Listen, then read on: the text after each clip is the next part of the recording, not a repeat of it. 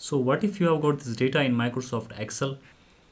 This data contains customer ID, age, gender, name, email ID, and other columns. You have to extract two specific columns from this data, that is name and email ID. What most of the Excel users do is that they select this entire column, then copy the data here, paste it right here, then again go here, copy the email ID column and paste it here. But now with the introduction of CHOOSECOLS function in Microsoft Excel, there's a better way to do this. You just have to use the CHOOSECOLS function, input the array here, then select the column number. All you have to do is to give the index of column numbers. The name column has the index 4 because it is the 4th column, and the email ID column has the index 5 because it's the 5th column. And just close the parenthesis here, hit enter on the keyboard.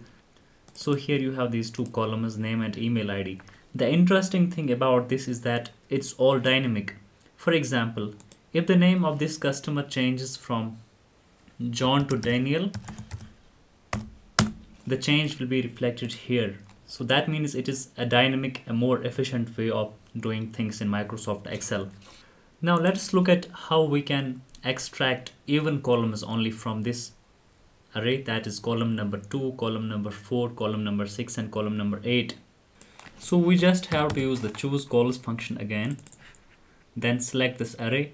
To select this entire array, select the top left cell first, then Control Shift and down arrow on the keyboard, then again Control Shift and right arrow on the keyboard. This will select the entire array. Then to bring the cursor back to the point, back to the cell where you are typing the formula, just hit Control and backspace on the keyboard and it will bring your cursor back here. Then you have to input the column number. Here you have to use the sequence function.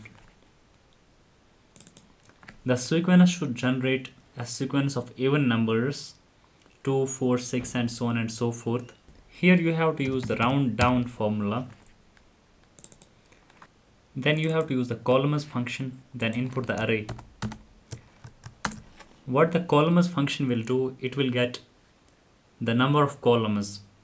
Then you have to divide this number by 2. If there are 10 columns, that means 10 divided by 2 comes up to 5. That means you have to extract 5 columns. And if there is odd number of columns, for example there is 9 columns in the range, then 9 divided by 2 comes up to 4.5. Then here 4.5 has to be rounded down to 4, because in case of 9 columns there are only 4 even columns. So that is why you are using the round down function here. So the first argument for the round down function here is this number of columns divided by 2. Then the second argument for it is number of digits. Number of digits means the decimal points. Here you want 0 decimal points, you want the integer back, so you will use 0 here, close the parenthesis.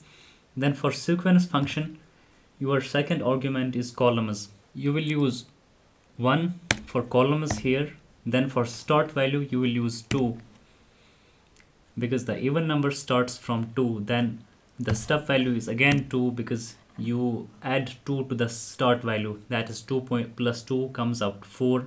Then again you will add 2, that is 6, then again plus 2 means 8. So the start value is 2 and step value is 8. You will close the sequence function here, then close the CHOOSECOLS function again, hit enter on the keyboard.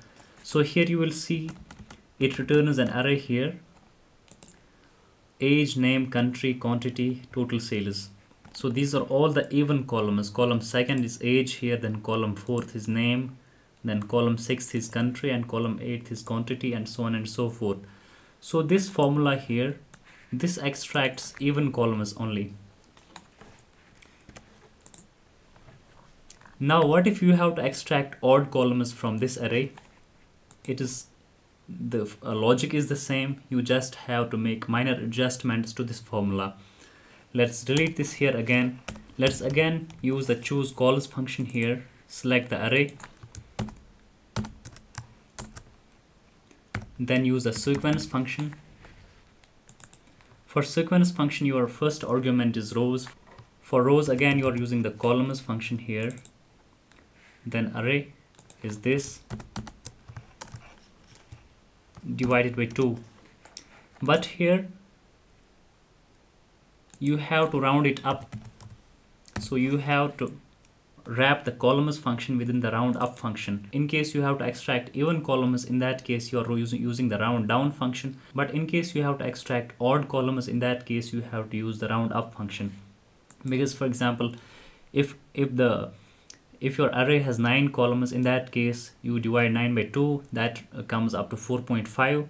But there are 5 odd columns in this array, so you have to round up 4.5 to the nearest integer, that is 5. That is why you are using the round up function here. Then the second argument for the round up function here is number of digits. Again, you will use 0 because you want 0 decimal points, you want the integer back. Close the round up function. Then for sequence function, your first argument is this entire function here. Then the second argument for the sequence function is columns. So again, you will use a 1 here. Then start value. In case of odd number of columns, in case you have to extract odd number of columns, in that case your start value will be 1 because odd value will start from 1. And your stuff value will be 2 because you will add 2 to 1. That is the next column will be column 3rd. Then again the next column will be column 5th. So your stuff value here will be 2. Then you will close the sequence function. Then again close the CHOOSECOLS function, hit enter on the keyboard. Now here it extracts an array here. The array contains odd columns. Column 1, that is customer age. Then column 3rd, that is gender. Column 5th, that is email, so on and so forth. So this is how you use the CHOOSECOLS function to extract alternate columns. That is either even columns only or odd columns only. Now we'll again look at another situation, another scenario where we have to reverse the order of the columns. Reversing the order of the columns means flipping this entire array. Flipping array means the last column in the source array should be the first column in the resultant array, and the first column in the source array must be the last column in the resultant array. Let's look at how we can do this in Excel using the CHOOSECOLS function. Again, we will use the CHOOSECOLS function here. Then give it the array. The array is this. Then for column number, we will again use the sequence function. Then again inside the sequence function, we will use the columns function. Then input this array as the argument for the columns function. Remember here the columns function will return the number of columns, and that number will go as an input to the sequence function. If there are 10 columns here, so the sequence function will return 10, a sequence of numbers starting from 1 to 10. So that is what we are doing here. Then we will close this sequence function here. The other arguments for the sequence function are optional. So in case we don't input any value for the other arguments like column, stuff value and start value, in that case 1 will be the default value for those arguments. Close the sequence function here and multiply it by -1. When we multiply the sequence function by -1, it will return a negative sequence of numbers starting from -1 up to -10. That means what the CHOOSECOLS function will do, it will return the array from bottom to top, because -1 will be the first number. That means the CHOOSECOLS function will return the last column first. Then -2 means the CHOOSECOLS function will return the second last column. So that is how the CHOOSECOLS function will work in this case. Let's close the CHOOSECOLS function, hit enter on the keyboard. So here you have this first column here, total sales. Notice here that this total sales is the last column, but using this formula we have reversed the order of the columns. Total sales is now the first column. Again, this unit price is the second column. It was the second last column, but now it is the second column. Quantity was the third last column here, but it is the third column now in the resultant array.